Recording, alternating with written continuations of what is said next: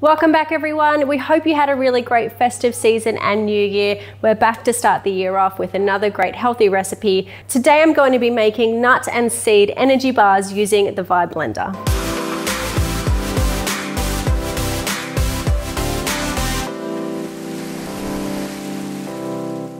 The first thing we need to do is pulse these nuts in the Vibe blender really quickly, and then we're going to roast them with some coconut in the oven. I'm going to be using almonds and pecans today, but the beauty of this recipe is that you can really mix and match your nuts and seeds and flavors. Use this as an opportunity to use up what you have in the pantry and get a little bit creative. Add 1.5 cups of whole almonds to the blender jug, set the machine to nut mode and blend for 8 to 10 seconds or until you get a coarse nut meal.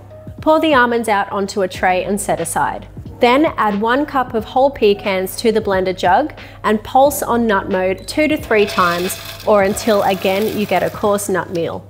Pour those out onto the tray as well. Add 1 cup of desiccated coconut to the tray and half a cup of mixed seeds. Today I'm using a mix of sunflower seeds, pepitas and sesame seeds. Mix this all together on the tray and then put the tray into the oven for 5 to 10 minutes at 160 degrees. Once the coconut has turned golden, you can take it out. So the nuts and seeds are looking really nice and toasty. That just goes now into a mixing bowl and we're gonna add some dried fruit. Add 1.25 cups of mixed dried fruits. Today I'm using goji berries and chopped apricots. Give it a good mix and then I'm gonna prepare the wet ingredients to help bind this all together. Into a small saucepan, add half a cup of nut butter. Today I'm using peanut butter and half a cup of coconut oil.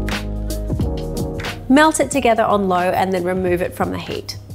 Then you can add 1/3 cup of honey, or to make it vegan, you could use maple syrup, 1 teaspoon of vanilla, 1/4 teaspoon of salt, and half a teaspoon of ground ginger.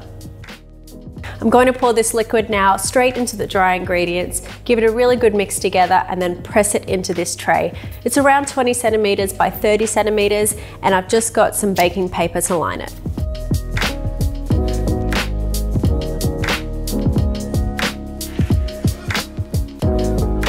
Once you've pressed it down evenly in the tray, then set it in the fridge for an hour. So I've got the tray out of the fridge now. It's looking really good. It's nice and firm. So all I'm gonna do now is chop it up into bar sizes. Then I'm going to drizzle a little bit of dark chocolate over the top.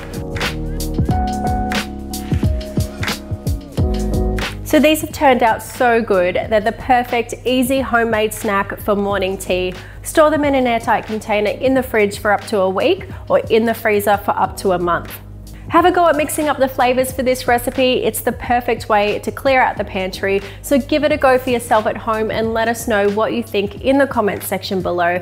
And as always, if you haven't already, then hit subscribe so you don't miss out on any of our Luvele Life recipes. Give this video a like if you enjoyed it today, and we look forward to coming back soon with another recipe.